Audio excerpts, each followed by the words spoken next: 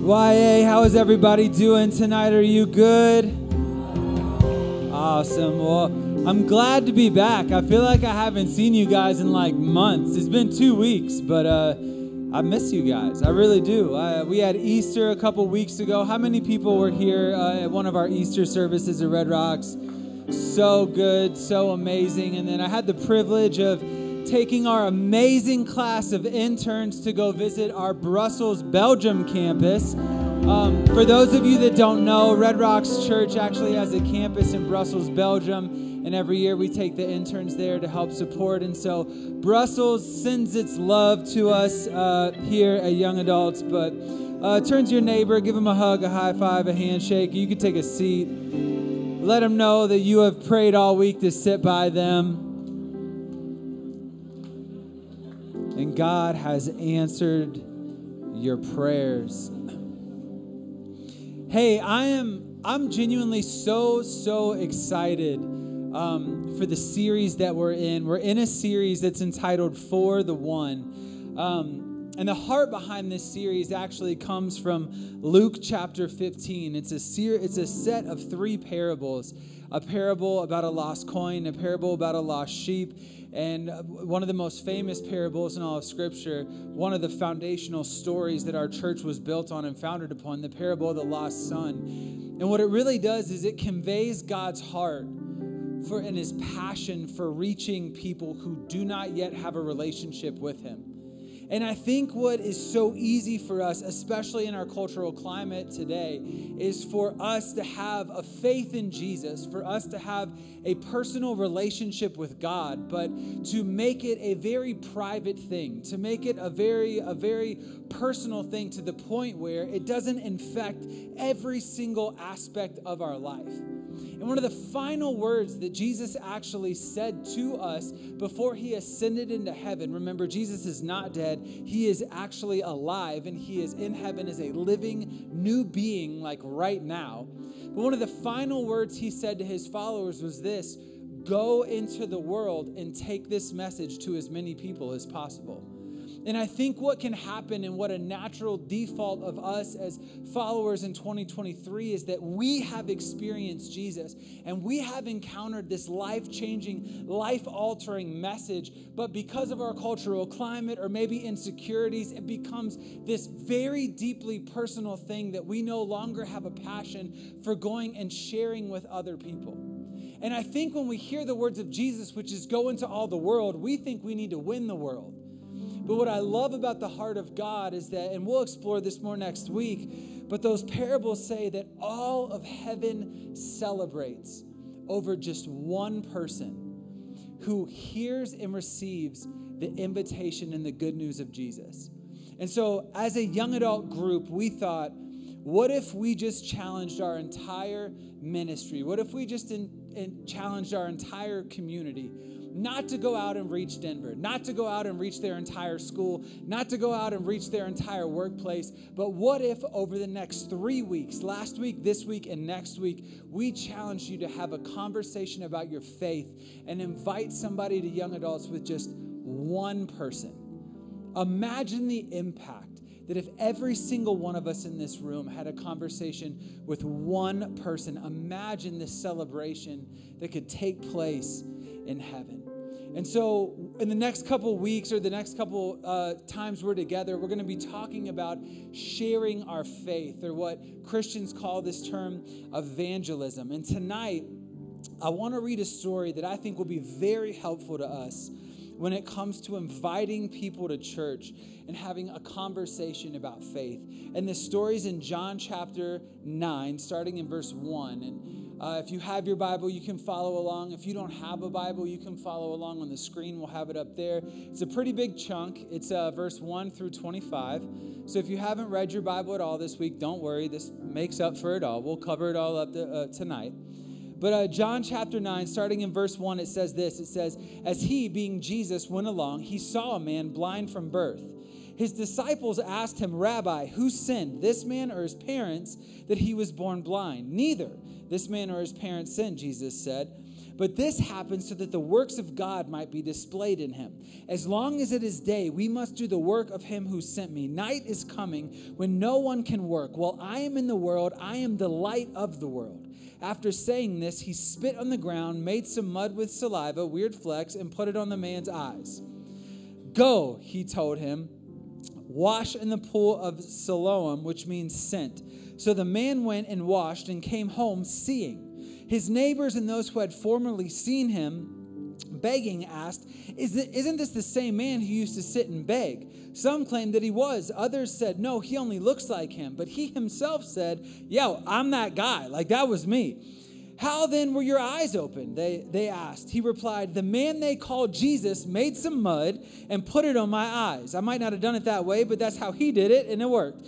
He told me to go to Siloam and wash, and so I went and washed, and I could see. Where is this man? They asked him. I don't know, he said. They brought him to the Pharisees, the man who had been blind. Now, the day on which Jesus had made the mud and opened the man's eyes was the Sabbath. Therefore, the Pharisees also asked him, how did he recover his sight? He put mud on my eyes, the man replied, and I washed, and now I see. Some of the Pharisees said, this man is not from God because he doesn't keep the Sabbath. It's amazing how Jesus is willing to kind of cross self-imposed religious boundaries to reach broken people. I just love that about Jesus. He says this, but others asked, how can a sinner perform such signs? So they were divided. Then they turned again to the blind man. What do you have to say about him? It was your eyes that he opened. The man replied, I guess he's a prophet. I don't know. They still did not believe that he had been blind and received his sight until they sent the man's parents. Y'all, they went and got his mom and dad. This is getting a little insane. They got his parents. Let's see, where am I? How is it that he can now see? We know he is our son, the parents answered, and we know he was born blind. But how can he now see, or who opened his eyes? We don't know. Ask him. He's of age. He'll speak for himself. His parents said this because they were afraid of the Jewish leaders who already had decided that anybody who acknowledged that Jesus was the Messiah would be put out of the synagogue, meaning excommunicated from church. That was why his parents said, he is of age, ask him. A second time they summoned this poor man who had been blind. Give glory to God by telling the truth, they said. We know this man is a sinner. He replied, listen, whether he's a sinner or not, I don't know. Here's the one thing that I do know. I was blind, but now I see. I was once blind, but now I see. Tonight, I want to talk about sharing our faith. Sort of, where does the fire for the passion to share our faith come from? And then what do we do when we have this encounter with God and people don't believe us and maybe they have questions or are skeptical about the encounter that we have that we want to share with them? And so let's pray, and then we're going to dive in. I have a lot to say and a little bit of time to say it, okay? So we got some ground to cover, all right? Jesus, we love you. We are thankful for you. God, I pray that anybody in this room tonight who's wondering if you're real, whose soul is crying out for something deeper, who knows that the life that they're living is not life to the full, and they've searched and they're coming up empty. Jesus, will you be who you are to us tonight? The fulfillment of our soul's greatest desire, the longing of our heart's cry, eternity birthed in us, salvation, freedom, peace. Jesus, we love you, and it's in your name we pray. And everybody said here tonight, amen and amen. Personally, for me, one of the most frustrating things in the world is when you are telling a story that you know is true, a story that you have maybe even lived out yourself.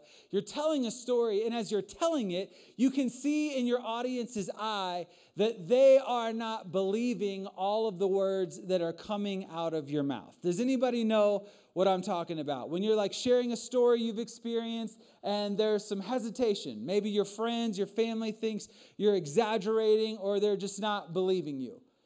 Anybody? Just me and the two people over here. Okay, well, for some of you, it's going to happen to you one day, and you can recall this moment, okay? So when Erin and I were first dating, Erin did not believe a lot of the things that I used to tell her. Being from Virginia, growing up, a lot of my friends still live in the Washington, D.C., Northern Virginia area. And moving out here, I don't have a lot of friends to validate all the stories of my middle school, high school, and college escapades. All of our adventures, all of our dumb moments, all of the football Friday night highlights that were probably way more important to us than it was to anybody else in the world. You know, the interception that took place that made me feel like a hero when really it was just a scrimmage against our JV team, whatever. But I would tell Aaron these stories of all of these things that me and my friends used to do, and I could just tell that she was like super skeptical. Like, I love you. I know you believe in Jesus. I don't think you're an outright liar, but I think you might be exaggerating some things here. Like, for example, and some of y'all aren't going to believe me, and my wife can testify.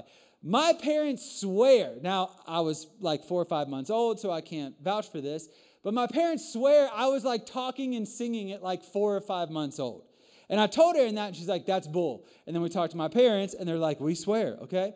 But there's a lot of dumb stuff that I cannot share so that I don't incriminate myself that I did in high school that my wife just didn't believe. And I would tell her these stories, and I would get so frustrated because I'm like, do you want me to call Timmy right now? Timmy's a real person. He's one of my friends. I know his name's Timmy, but it is what it is. And I was like, do you want me to call Timmy right now? Because I'll call him. I haven't talked to him in 3 years, but I'll call him, and he will validate everything that I'm saying. Well, one Christmas, we went back to Virginia to spend it with my family, and by the grace of God, all of my high school friends, a lot of my really close friends, were all in town at the same time and wanted to get together, so we went to a restaurant, we went to hang out, and this was my moment. I was like at the table, I was bringing up all the stories, they were co-signing me, they were like, oh yeah, and you forgot this detail, and do you remember when we did this? And finally, my wife could believe what a hero/dummy I was in high school and in college. My buddies were there to validate all of the stories that I had told my wife about my life growing up that she didn't necessarily not believe, just didn't like fully believe. You know what I'm saying? And it can be so frustrating when you're telling somebody a story that you know is true, that actually happened, but they're not buying it. When you can tell by their body language or the look on their face that they think that you're exaggerating or embellishing or just flat out not telling the truth, right? And I feel like so often this is how it can feel when we try to begin a conversation of faith with one of our friends or family members or coworkers. Like, we know what we've experienced. We know the radical change that has taken place in our lives. We know the addictions that we used to have that we no longer have. We know the habits that we used to have, or the anxiety that we used to have, or the depression that we used to have that we no longer have. And when we go and we try to share this with somebody so that they can also experience the freedom, they give us that look where it's like, I believe what you're saying, but I don't really believe what you're saying. And so tonight I want to talk about sharing our faith, especially in the context of when people have questions and people have doubts about what we believe, but also experience in the person of Jesus. I want to go back to our story that we just read. I'm going to reread the whole thing for you right now. I'm kidding. I'm not going to do that. It was long. In John chapter 9, Jesus has an encounter with a man who is blind from birth. Now, it's interesting. Immediately, his disciples go into a conversation about why this man is blind. And this is a sermon for another day. But in that community at that time, a lot of people saw things like blindness or being a paralytic as either a sin you have personally committed or God cursing your family because of a sin that they had committed. And so Jesus encounters this man who is blind, and immediately his disciples go to talk about why he is blind. Now, interesting note, the man is blind, he's not deaf. And so he's standing there with Jesus, listening to the disciples talk about his problem right in front of his face. I don't know about you, but that'd be kind of frustrating to me. But Jesus answers their question, and then he goes and engages with this man. In John chapter 9, it says this: Jesus went along, he saw a man blind from birth. His disciples asked him, Rabbi, who sinned, this man or his parents, that he was born blind? Nobody sinned, Jesus said, but it happened so that the works of God might be displayed in him. As long as it is day, we must do the works of him who sent me. Night is coming when no one can work. While I am in the world, I am the light of the world. After saying this, he spit on the ground, made some mud with his saliva, and put it on the man's eyes. I want to demonstrate that tonight to show you how it works. Stephen, can you please come up here? I'm kidding. He said, go, he told him, wash in the pool of Siloam, which means sent. I think that's an interesting name, just based on the series that we're doing right now. It said, but so the man went and washed, and he came home seeing. Now, this might sound like a strange passage to sort of base a message on sharing your faith off of. But I actually think this first little chunk that we're going to talk about here of Scripture is pivotal to finding your passion, to sharing your faith. I think it is foundational for any believer in Jesus to find that fire, to go out and to share what they have experienced and encountered in the person of Jesus. Jesus is walking along and sees a blind man. Now, I could preach an entire message on that statement alone, because in a lot of Jesus' healings, in a lot of them, someone approaches Jesus. Friends bring a sick person to Jesus. Somebody runs and grabs Jesus and lets them know, my friend is sick.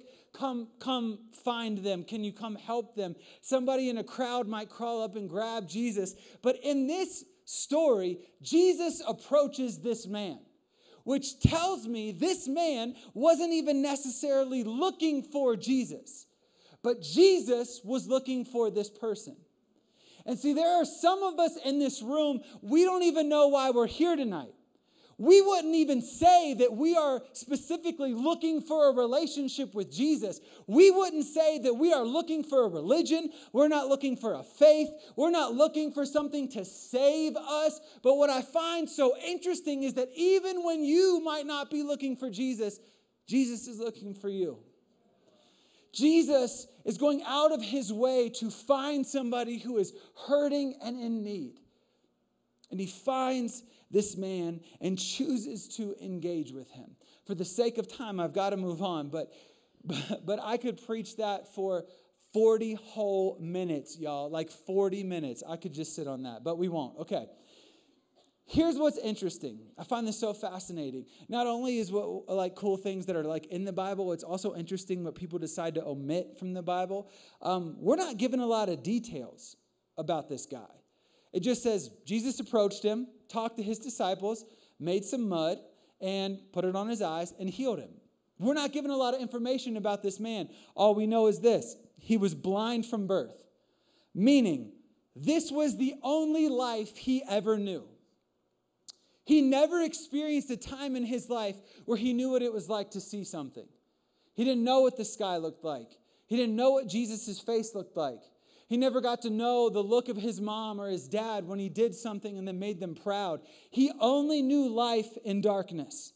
And I would imagine he did not even know that there was potential for him to experience life in any other way than had already existed. If that is not a picture of our culture, I don't know what is. We live in a world where people are spiritually blind, where people are steeped in anxiety, steeped in depression. And I think we get to come into environments like this and think, oh, they should know that there's another option in life. But can I tell you, the Bible says, without a messenger, who will know? See, we think it's obvious, like there are options. To some people, it is not obvious. All this man ever knew was life in the darkness. And up to this point, he probably did not think that there was potential to experience life in any other way. All he knew was life this way. All he knew was sidebar conversations people would have about him and what he must have done to deserve this. all he would have known was the judgment that would have been placed on his family for what they assumed his family had done to make him this way. He didn't know life any other way, and he didn't know that anything else was possible until this day.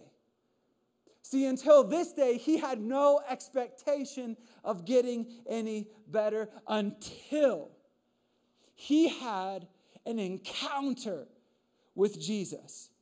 Until this man had an encounter with Jesus. Now, this is only a guess. Don't get into heaven one day and said, Connor said this, because this is just my assumption reading and studying the Bible. I would guess that this man had heard about Jesus before this moment. See, at this point, Jesus had a reputation. He had a reputation as a healer, almost like in a mystic way. Like back in that culture, like spiritual healings were a very prevalent thing. And so he had a reputation as a healer. Jesus also had a reputation as a rabbi. His disciples said rabbi, meaning teacher. People knew about Jesus. The Bible said that Jesus would draw crowds of hundreds and thousands. He would go to parties and hang out with people. Jesus wasn't some weird hippie recluse. Like Jesus was going around doing things and people knew about him. And the reason I'm guessing this guy knows about Jesus is this. He allows Jesus to encounter him on Jesus' terms. Man, I think so many of us want to encounter Jesus as long as it's on our terms. I think so many of us want an encounter with God as long as it doesn't cost me anything.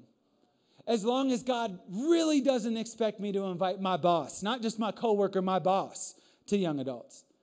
As long as God really doesn't expect me to invite my sibling who I got in a fight with at Christmas and we haven't talked since. Like, as long as God doesn't expect me to apologize to them and invite them to experience what I've experienced. See, I think a lot of us want to encounter God, but we want to encounter on our terms. The reason I think this guy kind of knew about Jesus was because he was okay having Jesus encounter him on Jesus' terms. What do I mean? Who do you know that would let a complete stranger spit in dirt? For real. Spittle it around a little bit. You know, Simba style, like, come here. Gotcha. You know what I mean? Like, who do you know that would trust a stranger to make mud with spit and put it on their eyes? Not me. Like, I don't know how cool you think we are, but we're not that cool. You know what I mean? Like, I've got 2 children, hopefully one day a third on the way with my wife. I'm still hesitant if she spits on the ground, makes some mud, and says, babe, come here, I want to wipe this on your eye. You know what I mean? Like, no, thank you. Love you, but we're not going to do that, okay? This man is cool with it. He's cool with experiencing Jesus on Jesus' terms. He's cool with an encounter with Jesus the way that Jesus wants to encounter him. Now, think about this. Jesus didn't just spit and make mud and put it on his eyes and he was healed. This man had to wear mud on the place of his biggest source of shame, his biggest source of insecurity, his biggest source of feeling excommunicated from society, and then walk to a place to get healed. See, to encounter Jesus on Jesus' terms for this man was to allow Jesus to expose the thing that caused him the most shame and then carry it around society until he got to a place where Jesus said to go, and then he experienced the healing. See, I think so many of us want to encounter Jesus. But what if encountering Jesus was allowing Jesus to expose some things in our life that we don't want exposed? What if encountering Jesus was allowing Jesus to heal us in a way that we didn't know healing could take place, but it would cost us being vulnerable with the things that we hold most dear, the things that cause us the most guilt and the most shame, so that we can have a true encounter with God on God's terms. What I love about this man is this. He was willing to risk embarrassment to have an encounter with Jesus. See, Jesus has a reputation, but what if Jesus was off today? And he just spit and made mud and put it on my face, and it didn't work. And I walked around town to this little pool or whatever to wipe it all off, and I'm still blind. All that happened was I looked like a total fool. You know what I mean? But what I love about this man, who I don't know, again, this is a guess, who I would assume knew about Jesus and then allowed Jesus to encounter him in this way. What I love about him is this: he was not satisfied by simply knowing about Jesus. That wasn't enough for this man. He was willing to have an encounter with Jesus on Jesus' terms, and it changed his life. And please hear me when I say this. The reason that I believe some of us in this room don't have a passion for inviting people to experience what you've experienced, the reason I believe that there people in this room don't have a passion for inviting their friends and their family and their coworkers to church or sharing what God has done in your life is because we are okay with a knowledge of Jesus over an encounter with Jesus. We're okay coming to church and getting filled up. Pastor, give me a word. I want to sing my favorite song. I don't want to do the minute mingle because it makes me feel uncomfortable. Like, I want to encounter Jesus on my terms. I'm cool with the knowledge. And I feel filled up and I'll go out and live my life. The reason our room is not overflowing tenfold, the reason we're not having to rent out space downtown to fit enough people in this building, and listen, I fall in this category, is because there are moments in my life where I settle for being okay with a knowledge of God over an encounter with God. And the only thing that can set your heart on fire and give you a reckless abandon and a reckless passion for sharing Jesus with people, regardless of the consequence, is when you have an encounter with Jesus on Jesus' terms.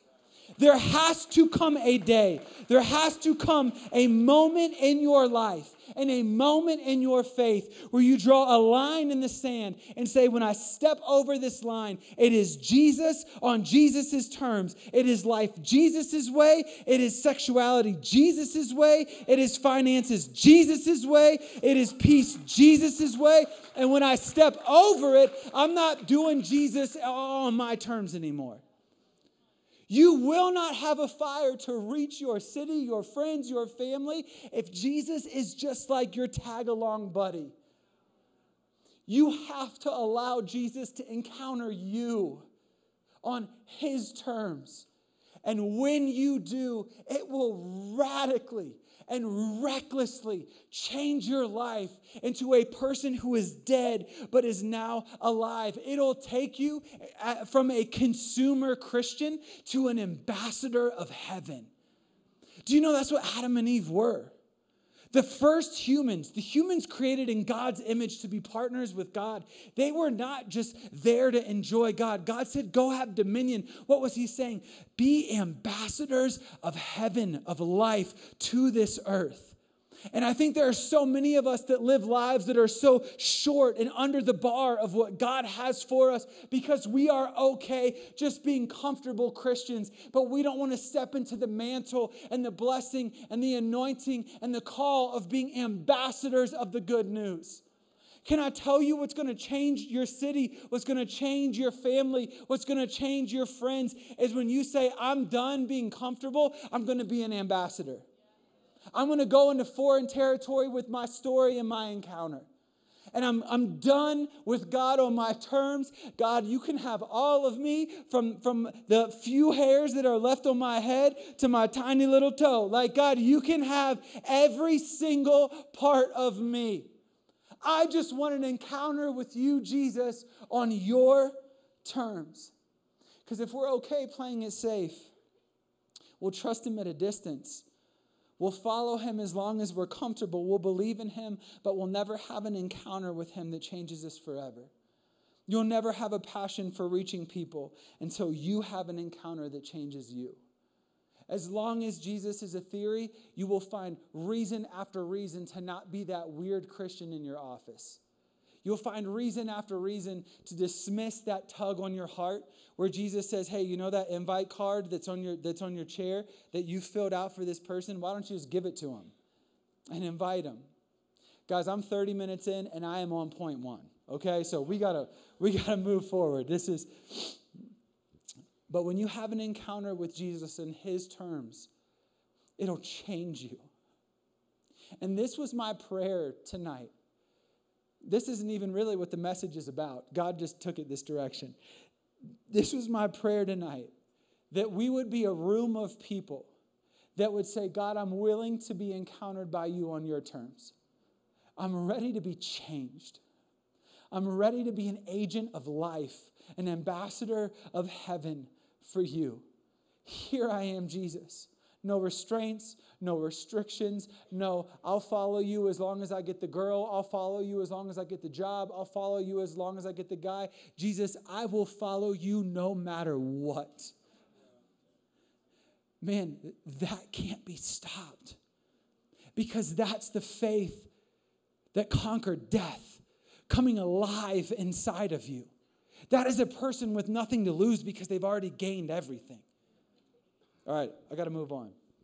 The passion to reach others begins when you have an encounter that changes you. This man has an encounter with Jesus that actually physically changes him. As in, blind, now I see. And people begin to take notice. And notice what happens. Questions start rolling in. Don't be surprised when you open up your life to encounter Jesus on his terms and you start to get questioned, right?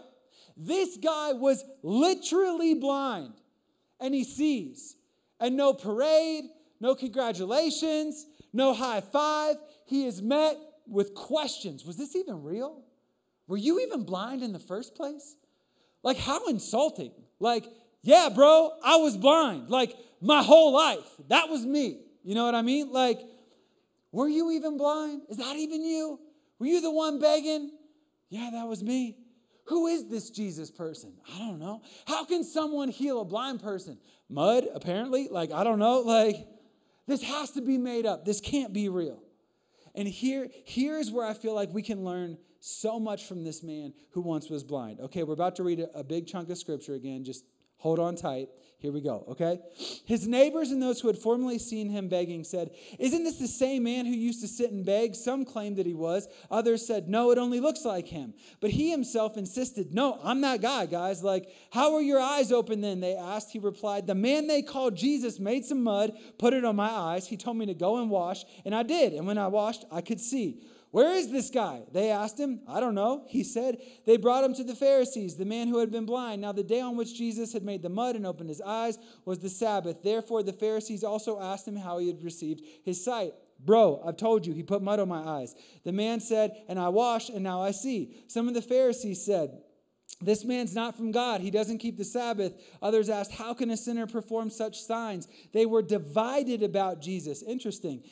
Then they turned again to the blind man. "What do you have to say about him? It was your eyes that he opened." The man replied, "I guess he's a prophet." They still didn't believe that he had been blind, which is just wild to me, and had received his sight until they sent for his mom and his dad. "Is this your son?" they asked. "Is this the one you said that was born blind? How is it that he can now see?" "We know he's our son," the parents answered, "and we know that he was born blind. But how he can see now or who opened his eyes, we don't know. Ask him. He's of age. He can speak for himself." His parents said this because they were afraid the Jewish leaders who had already decided that anybody who acknowledged Jesus would be kicked out of the synagogue. That's why his parents said, "He's of age. Ask him." Okay, that's the last time we read that much scripture, okay? But think about this. The man just got healed of blindness, and nobody believed him. I would be so frustrated. Yo, I'm just seeing my mom for the very first time, and you're calling me a liar. Why would I lie about this? Why would I lie about having depression and now having joy? Why would I lie about being addicted to alcohol or drugs or pornography and now being free? Why would I lie about being riddled with anxiety and now having peace? Why would I lie about being blind, but now being able to see? This man spent his entire life blind, gets healed, and instead of a celebration, he gets hit with questions. His life is radically transformed, and they are doubting if it was him who was even blind in the first place. And I think this is where we as Christians get thrown off, because we have an encounter. We are changed. We know who we once were, and we know who we are now because of Jesus. And we go out and tell our friends and tell our family and tell our coworkers, and instead of getting celebrated or having people be like, no way, that's so awesome, I want what you have. Where did you find that hope? Where did you find that peace? Where did you find that salvation? Instead of being met with interest and intrigue, what are we often met with? Doubt and questions. Just like this man who was born blind. And it is so frustrating. Listen, my life has been changed. Like, I'm trying to share this with you, and you don't believe me? And here's what often happens as Christians. We often respond in one of two ways. One, we either get defensive, or two, we tend to gain a savior complex. What do I mean? When we get defensive, you have an encounter with God. You invite somebody to YA or you invite somebody to church in hopes that they have that same encounter, and it just gets shut down.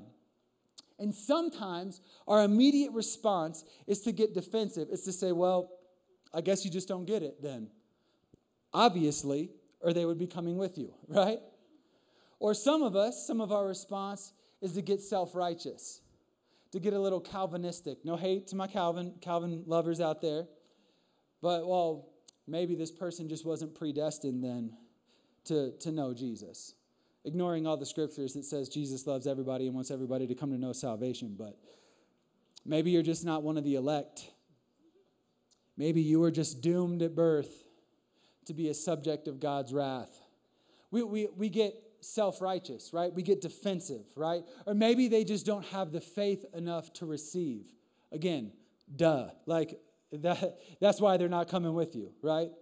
But what can happen is when we get defensive, what happens is we tend to shut down because we start to think, well, if they're not going to respond, then what's the point, right? They just don't get it, so why even invite them in the first place? They're just going to think I'm weird. If I share what God's done in my life, well, they're just going to judge me. You know, I might get canceled or is that even a thing, like canceling anymore? Like, we've just proven that doesn't work like anymore. Like, might just cancel me, might not talk to me, might not get invited to her birthday party anymore, like whatever. Like, it doesn't work, so why even do it in the first place? Or what I see happen so often, and I think this happens with good intentions, is we tend to get a savior complex. We tend to think that if we have all the right answers to everybody's questions, we can then convince them to believe in Jesus. And I think we do this with the best intentions, right? If I just study enough, anything they throw at me, boy, bring it on. I got you. Leviticus 5, Genesis 6, Psalm 76. You're like, what? There's a 76 Psalm? Like, you know what I mean? Like, if I just study enough. Or I remember as a young Christian, I got saved on a college campus. That's why I'm so passionate about young adults. And it was not a Christian school. And I was going around talking to everybody, and everybody was asking me questions. I had no clue what the answer was to. And I heard about this thing called apologetics, which is like defending the Christian faith. And I was like, that's what I'm going to do. I'm going to buy some books on apologetics. So when they ask me a question, I'm going to ask them a bigger question. And they're going to get shut down. And they're going to be so confused they have no other option to come to church with me and find Jesus, right? So we study or we like get a book on apologetics and we're like, your question, take this bigger question. Hiya. You know, I don't know, like what? But we have the best intentions, right? If they have a question, if they have a doubt, I will know the answer. What about the Big Bang? God spoke and bang. You know what I mean? Like, the Bible says that God is three, but one, yeah, God's like an egg, you know, shell, white, yolk, like easy to explain. Move on to the next question, please. You're like, what? God's an egg? No, that's not what I said. Man, you guys can make your way on up. We think if we can just have all the right answers, we can convince somebody to follow Jesus. And with the purest intentions and in the weirdest way, we get this like salvific complex that their salvation depends on our intelligence. That their salvation depends on our ability to read Scripture, remember Scripture, answer all of life's toughest questions. Good luck with that? Good luck. If you think that you can outwit and answer every question in the world to convince somebody to be a Christian, good luck to you. I have yet to see it work, but maybe you're the first. If a blind man who just received his sight could not convince people about Jesus, do you think that our feeble answers to some of life's toughest questions can convince somebody? Here's the truth. You can answer somebody's questions perfectly and completely accurate and faithful to Scripture, and it will never convince them to follow Jesus. Why? Because one, if I can talk you into it, somebody else can talk you out of it. And two, Jesus is not found with mental ascension. He's found with an encounter of the soul. Jesus doesn't want to be figured out. He wants to be experienced. He's a person. He's a living, breathing person. I don't study my wife to know her. I don't try to figure out everything like mentally about her. I never could. Trust me. And it goes both ways. Okay. How do I get to know my wife? I talk to her. I hold her hand. I experience her as a person. You could answer every single one of your friends, families, coworkers' doubts and questions about God and never talk them in to following Jesus. So what do we do? What's our response when somebody has questions? How do we answer somebody who is doubting the encounters that we've had with Jesus and that we know He wants to have with them? What do we do?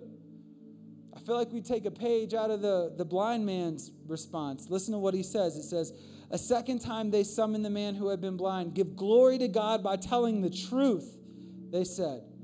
We know this man, Jesus, is a sinner. He replied, listen, whether he is or not, I don't know. If you have your Bible, can you circle that phrase, I don't know? I feel like that's a phrase that we as Christians should get a lot more accustomed to saying. I don't know. What about Jesus? I don't know. What about the Big Bang? I don't know. What about evolution? I don't know. What about the Trinity? I don't know. Listen to his response. One thing I do know. I was blind, but now I see. I might not be able to answer every question you have, but here is what I do know. I was this person, and now I'm this person. I was blind this morning, but this afternoon I can see everything. And there's only one thing that changed, and it was me having an encounter with Jesus on Jesus' terms. All these questions about Jesus, I don't know. Here's what I know. Once blind, now I see. There are some of you in this room tonight who are so afraid to have a conversation about faith or invite your friends or invite your family to church because you think you need to know everything, every answer to every question that they might throw at you to convince them about the faithfulness and the reality of God. Can I set you free tonight? Here is what you need to say. When your friends have questions or your coworkers have questions, here we go. Ready? I don't know. I don't know. And if I did know, it wouldn't convince you anyway. Now, we can talk about faith. We can have hard conversations. We can try to figure it out together. But if you are looking to me to be the person to convince you to follow Jesus, bro, I don't know. Here is what I know. I was blind. Now I see. I was depressed. Now I have joy. I was anxious, and now I have peace. I was addicted, and now I'm free.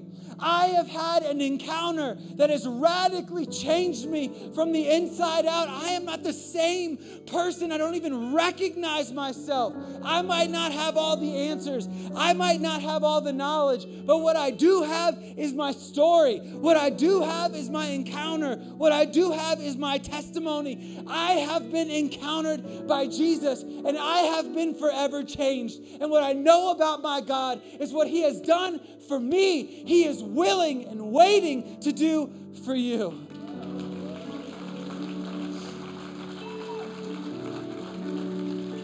I might not know everything, but I do know this. I was blind on a road, and Jesus chased after me. I didn't have to try to get my life together. He found me.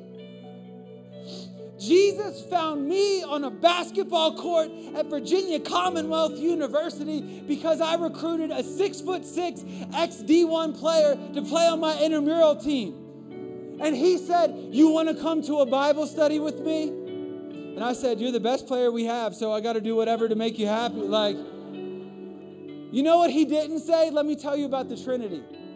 You know what he didn't say? Let me talk to you about your eternal destination and whether you want, I don't want you to burn in fire for the rest of your life. You know what he said? "I'm going to drop 30 in this league and you should come to this Bible study." And I just want to tell you how Jesus changed me. I am different because a guy had an encounter with Jesus and he was not afraid to talk about it. He didn't have all the answers. Over the next 2 years, me and him would become really good friends. And we would sit down and get coffee. And he would come to my dorm and we'd play Xbox. We'd play, Halo or whatever. And we would just talk about God. And I would grill him with questions. And you know what he would say a lot of the time? "I don't know. We should pray about it together." "I don't know. All I know is this: Jesus changed me." And you know what was crazy? I was like, that dude's changed. I grew up in church. I didn't believe any of it. But I could not deny what this guy said about the encounter he had in his life with Jesus. And I will never forget my freshman year of college bowing my head on a cold plastic chair with Sam Paul Hamus sitting right to my side, a lot taller than me, but he was sitting right there. And I asked Jesus to have an encounter with me. And I swear it felt like I lost 50 pounds and I almost floated. And I don't know what to say, but the inside of my heart was transformed. God took a heart of stone and made it a heart of flesh, and I was forever changed. And it's not because I knew my Bible enough. It's not because Sam knew his Bible enough. It's just because he had an encounter that changed him and he wouldn't keep it in. What if we were a room of people that said, "Jesus, you can encounter me however you want to encounter me. You can change me however you want to change me. And here's what I promise you, Jesus. Because you asked me to take your message into the world, when you change me, I will take what you have done in my life and I will multiply it over and over again. I will fight for the one. I will be the person that goes out and invites the one. I will pray for the one. I will encourage the one. I will continue to invite my friends. I will continue to share my story because I know what you have done for me, you want to do for them." Will you stand to your feet? I want to pray. I've gone way too long, but I'm fired up, man, because I remember what life without Jesus was like. I remember how fake I used to be. Coming to church to please my parents and going out on the weekend and hooking up and partying and feeling so empty and hollow, to the point where I wanted to take my own life. And all it took was a dude on a basketball court to say, "You want to know what Jesus has done for me? He'll do it for you." Man, that can be us in somebody's life. God does not need us to reach the world, but He has chosen to use us to reach the world. And I believe, listen, there might be 1,000 people on the other side of your story, But I do know this, there's at least one. And the reason we're doing this series, and the reason we meet here every single Thursday night, and the reason we come together on Sundays and worship Jesus as a church at Red Rocks Church, and the reason those cards are on your chair is because I believe that God wants to use you to at least reach one person. So what about it? Will we be a community tonight that goes after the one, the way that Jesus came after us? With every head bowed, every eye closed, I want to ask a simple question. I'm actually going to pray something real quick.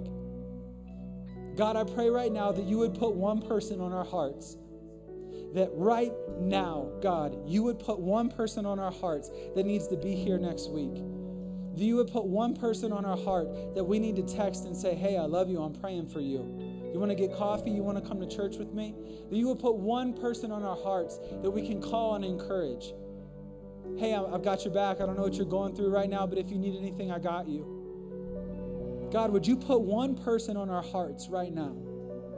And listen, if you came into this room and you don't know Jesus, oh man, he wants to know you so bad. He has been waiting. He has like planned in eternity this moment to encounter you. And listen, you want to know what's crazy? He doesn't want anything from you in this moment. If you don't know him, like, and you're just in this room and you're like, I don't know why my friend invited me to hear this dude scream on stage for 50 minutes. But I feel this longing in my heart that there's something more out there. And I don't know why, but I feel like it's in this room and it's calling to me. That's the Holy Spirit. The Bible says that Jesus stands at the door of your heart and knocks, and anybody who opens that door, he comes in. So tonight, if that's you, if you're like, listen, I want to encounter Jesus, even if it's for the first time, would you raise your hand? I want to pray for you. I see your hand. I see your hand. I see your hand. I see your hand. Hands going up all over the place. Would you pray this simple prayer with me? Jesus, right now, encounter me on your terms, your way. I give you my life. Do with my life whatever you want. Thank you, God. In your name we pray, Jesus. Amen. Hey, can we worship Jesus like heaven is real, the enemy is defeated, and he wants to encounter you right here, right now? I believe right here, right now, in this moment, as we lift our voices to worship, depression will fall off of you. Anxiety will be loosed from your mind. Any fear, any doubt about what God has done in your heart will be solidified by the Holy Spirit. I believe you are becoming a new person. You are the righteousness of God in Christ Jesus. You are the head and not the tail. You are above and not beneath. There is nothing the enemy can do to thwart the plans of God on your life. There is no demon in hell nor angel in heaven that can stop the work that God wants to do in your life. So can we worship Jesus like we want an encounter with him? Can we worship Jesus like he is alive and moving? Can we worship Jesus like he's going to go out and reach every single lost, broken, hurting person in our world, because he is good, he is kind, he is loving, and he has a fire in his soul to bring every lost person home. Why? Let's worship together. Come on.